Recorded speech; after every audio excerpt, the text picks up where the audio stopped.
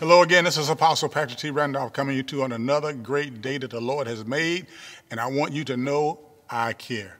I want to continue to share with you on the main thought that we had on yesterday's session, and that is continuing to understand and know that I do not have to allow my mind to control anything, that every thought that comes to me, rather, let me just say it like that, every thought that comes to me has no right to stay with me. I have the ability to cast away any thought that comes to me, amen, that I do not want. Now, if I choose, I can entertain those thoughts, or I can choose to get rid of those thoughts. Well, how do I get rid of those thoughts? The main thing is shift the focus of what you're thinking on. Hallelujah.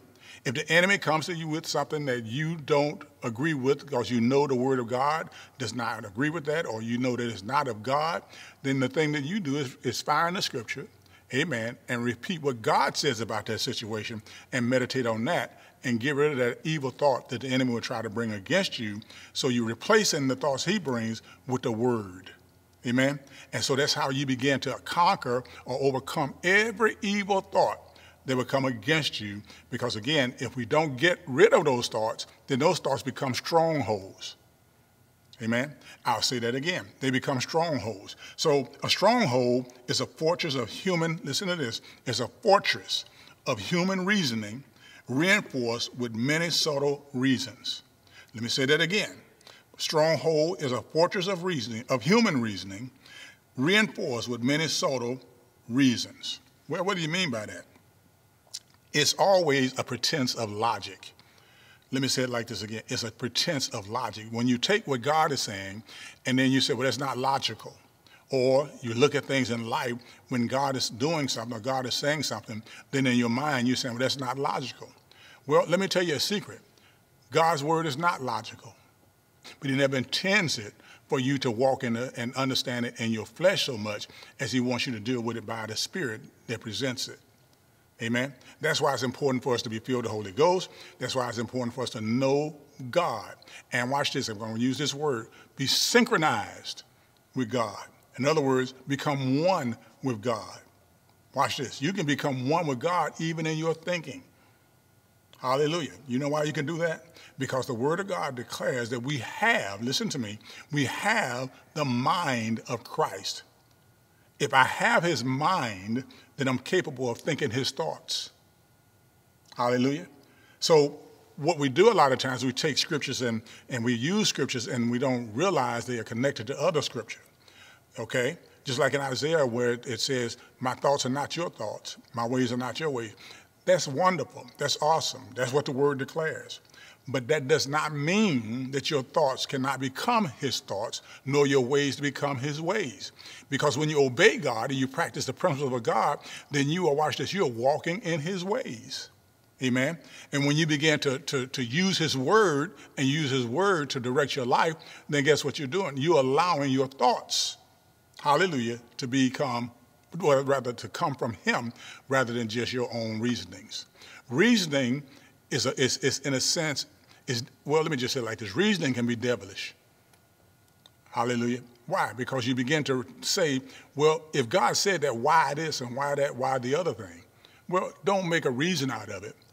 Know that the Lord our God cannot lie.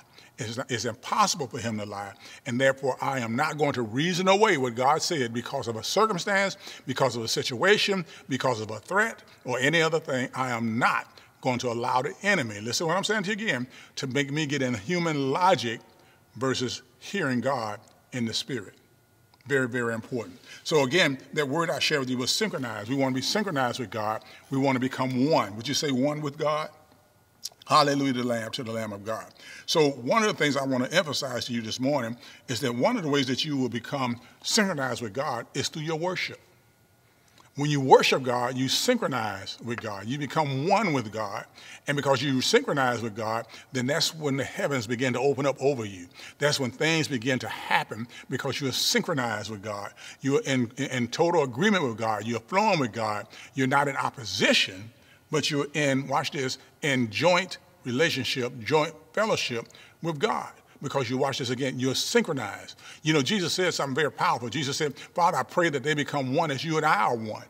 What does that mean? That means he wants us to be synchronized together with the Father. Hallelujah to the Lamb. In other words, he wants us to live a life, watch this, with God as the primary source of life. Amen? So that means I can be synchronized with God, and therefore I can begin to experience and know the blessings of God because I'm one with him. Remember, the Word of God declares daily he loads us with benefits. The Word of God declares his mercies are new every morning. Hallelujah. And then not only that, but the Apostle Paul even told us what to think on. Hallelujah. So if he tells us what to think on, listen to this. If he tells us what to think on, that means we have the ability to control our thought life. Hallelujah. So if the enemy tells you that you can't get well, you're sick and you'll never be well, then you know that's out of synchronization with God. Hallelujah. So we have to, again, turn around, make sure that we are synchronized, because when that thought comes, I am going to cast that thought down, and then I'm going to declare what God has said, that by his stripes I am healed, and I'm not going to entertain any other prognosis from anybody, because, again, I am synchronized, I am one with God. iCare.